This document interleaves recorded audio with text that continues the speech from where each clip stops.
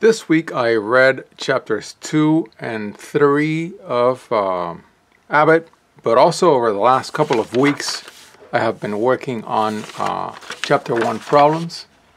And in this case, and I'll show you when I go into my notes, I've actually been tracking how many minutes it takes my attempts at each one of these problems, and I did all of them attempted.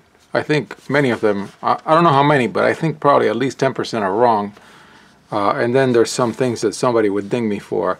It took me all of 11 hours and 21 minutes over the course of 2 weeks to work on these problems. So it's going to be slow going, working on problems, but it's what I really enjoy anyways, so I have a lot of fun with that.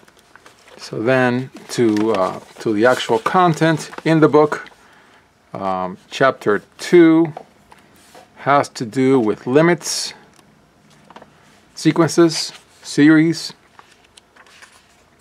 and then chapter 3 has to do with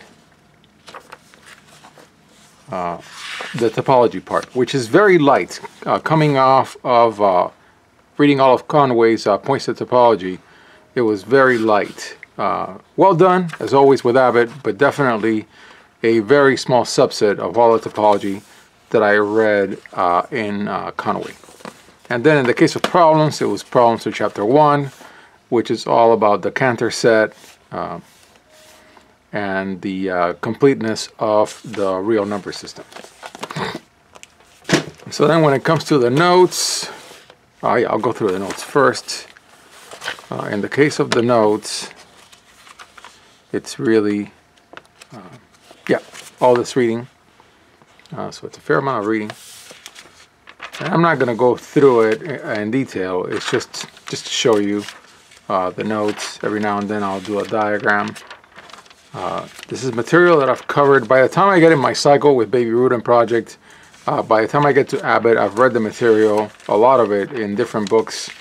But still, I like to read it again. Read it again because I think every time that I do it, I'm learning something new. And I'm trying to remember things by heart. There's the Cantor set. And every one of the books that I'm doing in this Baby Rudin project takes a little different take on the material, so that it's not as repetitive as it would be perhaps with other subjects, or given the choice of books. Here's the Hein-Borel theorem. Call it Hein. I don't know if it's Heine.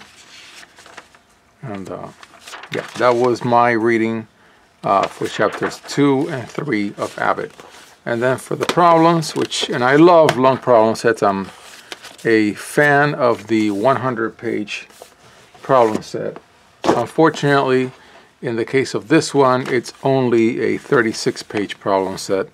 And yeah, I timed myself. And altogether, yeah, over the course, 2 weeks, maybe a little longer.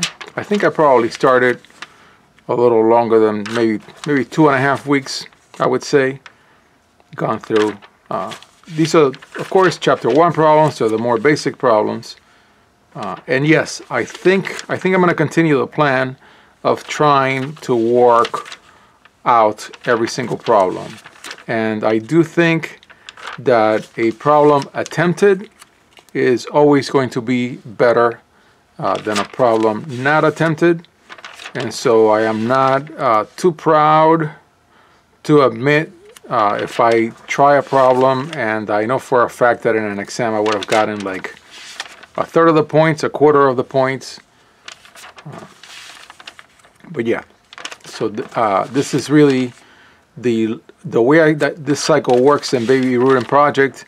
This is the last problem set for the chapter 1 material in Baby Rudin and all the books that I'm working on besides Baby Rudin. So the next problem set that I will try is going to be all of chapter 1 in Baby Rudin problems, and then I'll go back and start the next cycle, which is going to be all the point set topology ones, and then all the sequences one, and altogether those, including Baby Rudin, well, excluding Baby Rudin, no, including Baby Rudin, it's a total of 10 different problem sets that I have ready for me to attempt.